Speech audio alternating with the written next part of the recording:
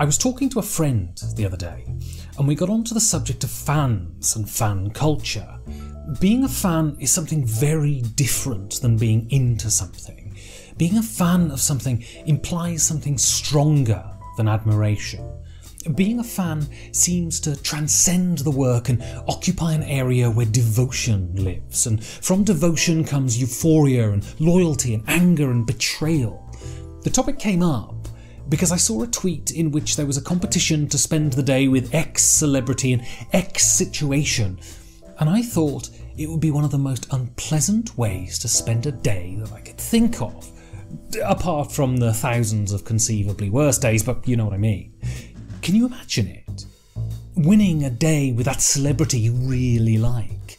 The pressure on them to be charming and entertaining and glittering and fabulous for the whole day.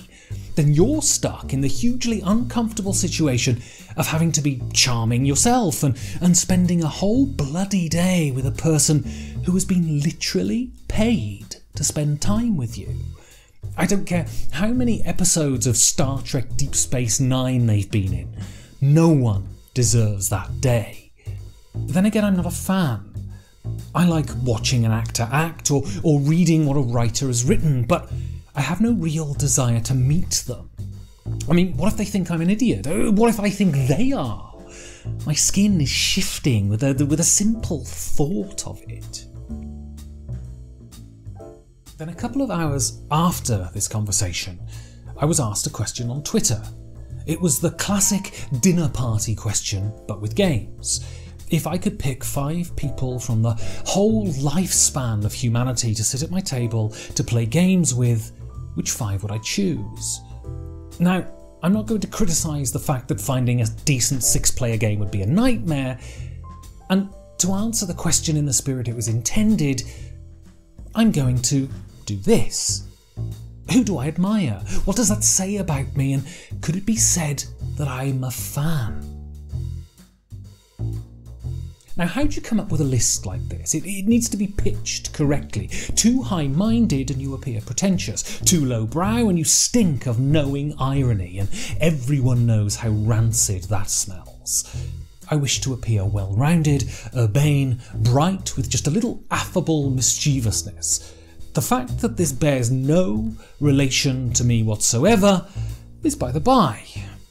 One of the powers that the pen possesses, and now the camera, is the ability to erase faults, and I'm using that function with as much gusto as I can manage. So thank you for indulging my need to extemporise, and without further ado, I'll come to my first choice. There are people whose lives are one constant disavowal of the normal, the average, the mediocre. There are those that lead cesium lives, their days an endless picaresque. They bounce from event to event as if history is one great big chain of trampolines, and once they jump on the first they have no choice but to keep bouncing until they fall off the end. Historical biography edits out the boring bits, and I'm sure their lives were filled with silent meals and moments of staring out of the window. But when you look at their lives as a whole, you wonder how they had the time to fit it all in. Thomas Paine was one such person.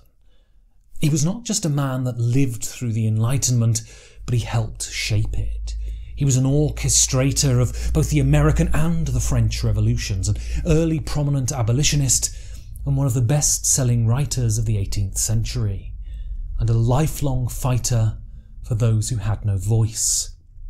Not only that, he was bloody funny too, and such a significant figure that John Adams, the second President of the United States, said of him, "Without the pen of the author of Common Sense, the sword of Washington would have been raised in vain."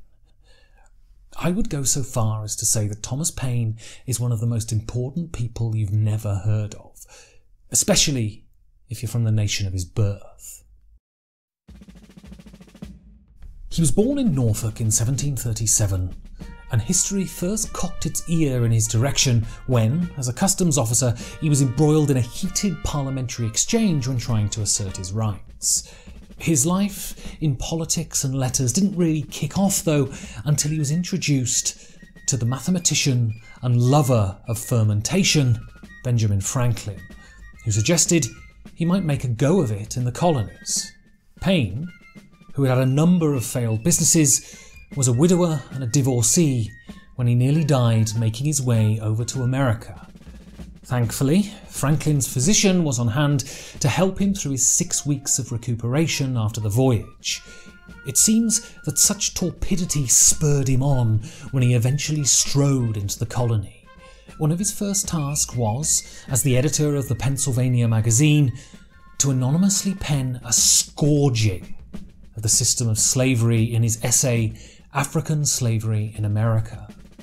In this piece, he called the business of owning other people execrable business and an outrage against humanity and justice. He would plant his foot firmly into history a year later when he published the clarion call for the American Revolution. This pamphlet, called Common Sense, sold 500,000 copies in a nation of 2 million people. Literally a quarter of the population bought his book. A quarter of the population were ignited by one of the most acerbic and witty rebuttals of the anachronistic and unjust system of inherited privilege that has ever been written. Those figures, well, they're simply staggering. Common Sense is a disemboweling of the monarchy. It is rigorous, febrile, hilarious and righteously angry, and it's certainly no dry political screed. It's highly entertaining and eminently quotable. For instance, a long habit of not thinking a thing wrong gives it a superficial appearance of being right, and raises, at first, a formidable outcry in defence of custom. But the tumult soon subsides. Time makes more converts than reason. Or, give me liberty, or give me death. He was also not a great fan of inherited power. For all men being originally equals, no one by birth could have the right to set up his own family in perpetual preference to all others forever. And though himself might deserve some decent degree of honours of his contemporaries, yet his descendants might be far too unworthy to inherit them. In Common Sense, Paine spoke in plain English to a downtrodden people and elucidated their arguments for them. The fires of revolution were fanned by Paine's wit and brilliance. One revolution was not enough for Paine, though. He wrote many passionate defences of the French Revolution, and when, after moving back to Britain, he was subsequently forced to flee after upsetting the delicacies of noted conservative hero and grade-A bellend Edmund Burke. So he decamped to France, where he was appointed part of the government despite not speaking a word of French, and he helped to draft the French Constitution. Soon, though, he fell foul of the flighty Robespierre and was thrown in Le Clink. The story should have ended for Thomas Paine with the fatal kiss of Madame Guillotine. But luck stepped in to save him from the basket. Prisoners that were to be executed would have a chalk cross drawn on the doors of their cell so the guards would know who to haul out and take to the Place de la Révolution. When the guard did his rounds with the chalk in hand, he failed to notice that Paine's cell door was open as he was receiving visitors, and he drew the cross on the inside of Paine's cell door. This gave Paine the time he needed to wait out the bloody rule of Robespierre, and it saved his life. After this brush with revolutionary justice, Paine settled down to more sedate pursuits. He wrote The Rights of Man, which sold 1 million copies. He patented a design for a single-span bridge, invented a smokeless candle, and built a steam engine. Paine died poor at the age of 72 in Greenwich Village, New York, and his funeral was attended by 6 people.